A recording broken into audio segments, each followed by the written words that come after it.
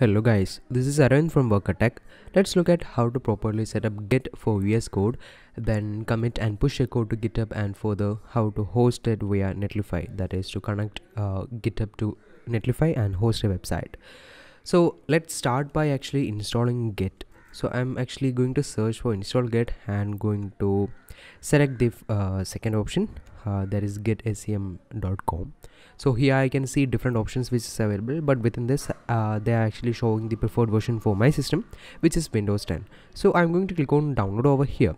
So it will take some time for it to download, so I'll just skip it for the time being.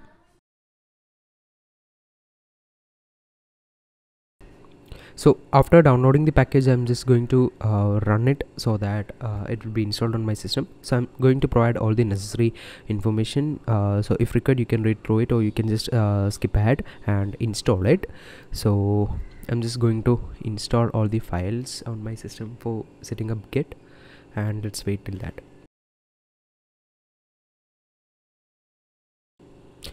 So once the installing is done, either you can launch git bash to check whether everything is working or not, or you can just close it. So what I'm going to do is I'm going to launch it, and I'm just going to check the git version so that I can confirm that it has been installed properly. So 2.3 is the version which we installed, and it has been properly installed.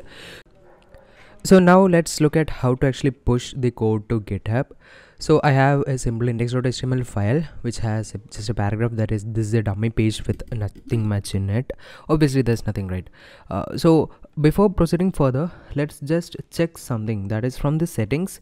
Let's check whether Git is enabled or not in your system. As you can see, it is enabled in my system, so just check whether it's enabled or not. If it's not enabled, just make sure that it's turned on or it's enabled. Okay, so now what we can do is from the source control section over here, let's actually initialize a repository, because currently we haven't initialized a repository, Git repository yet. So let's just initialize something. So once we click on initialize, what we are going to do is we are going to initialize this within our local system.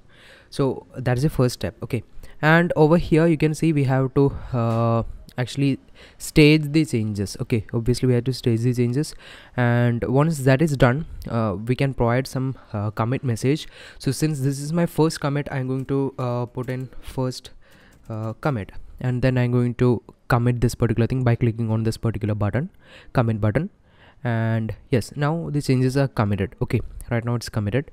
And now as you can see over here, there's a button over here. There is this one that is publish to GitHub. Okay, so you can either publish it to GitHub by clicking on this particular link, or by selecting these three dots and then clicking on push. Okay, so now as you can see over here, it's saying that your repository has no remotes configured to push to, right? So what I'm going to do is I'm going to click on add remote, and here we have to provide a repository URL or pick a repository source. Okay, so what we have to do is I'm actually going to open my browser, go to GitHub, and what I'm actually planning to do is I'm actually going to create a new repository. Okay, new repository. I'm going to click on that and create it. After that, I have to provide some name to it. Okay, so since my project name is project name is website trial, I'm going to provide the same itself over there. Website trial, I think that's a page. Let me just verify that. Yeah, website trial page. So that's it, website trial page. And after that, I'm going to actually let it be private, because I don't want this to be visible for others, okay, while they are browsing my GitHub profile. So I'm going to click on create repository and thereby create this repository. Okay, so once this repository is created, obviously there'll be nothing in it. You have to copy this particular link over here. You can just click on this particular button and it will automatically be copied. And after that, you can come back to VS Code, and you have to paste that particular repository over here.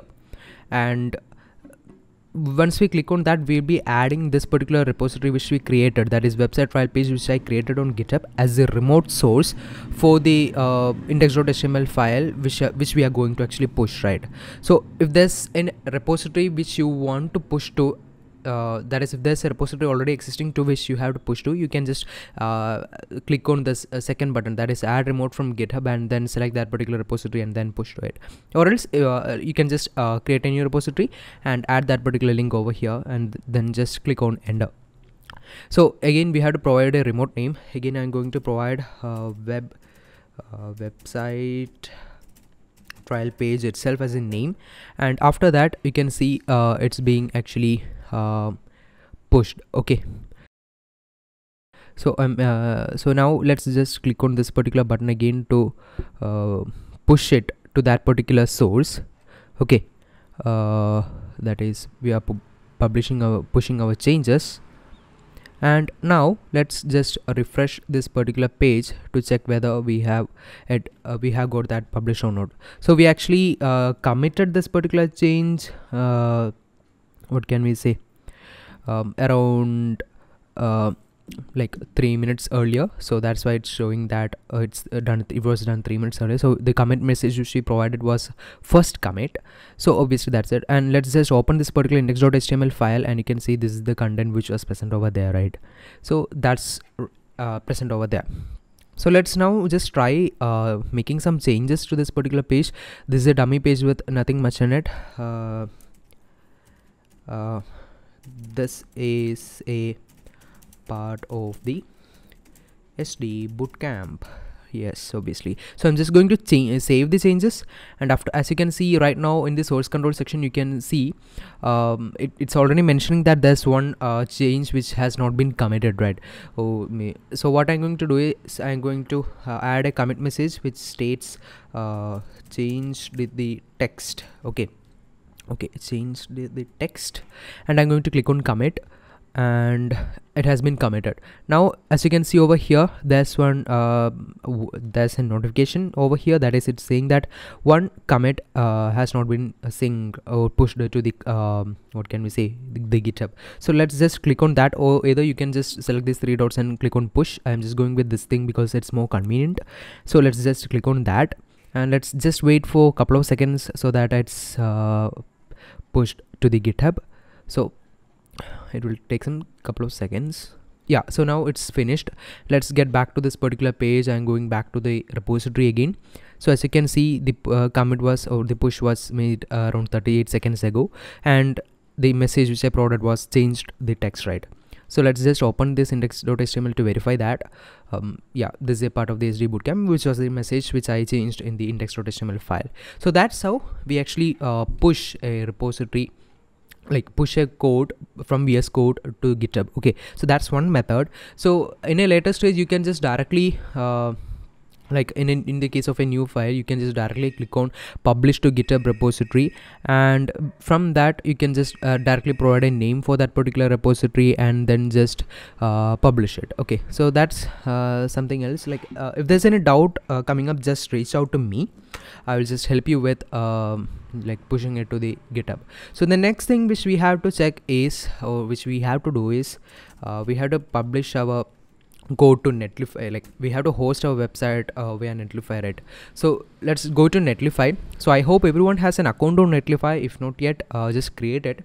I have one already, so I'm just logging in to that particular my account. So as you can see, there's some things over here, so you can just ignore that and just click on new site from Git, and you can just select the source for that particular thing. So if it's GitHub, you can select that. If it's GitLab or Bitbucket, you can just select that. So since our code is on GitHub, I'm going to select GitHub, and it'll be doing some if it's for the first time, you have to do some kind of authorization with respect to GitHub. And after that this particular page will be coming up, and over here what you have to do is you have to select or maybe select the repository which you just created from this particular list. So our repository name was website trial page, so I'm going to search for that and click on enter, and now it will show up. Yes, so just select that particular repository, and our code is already present in the master branch, so there's no need to change it now. So and then I am just going to click on deploy site over here. So it will take a couple of seconds. It will take some couple of seconds to get deployed. So let's wait for that. Yeah, as you can see now, it's now hosted with this particular URL, that is pensive Turing and some kind of things like that, some random words.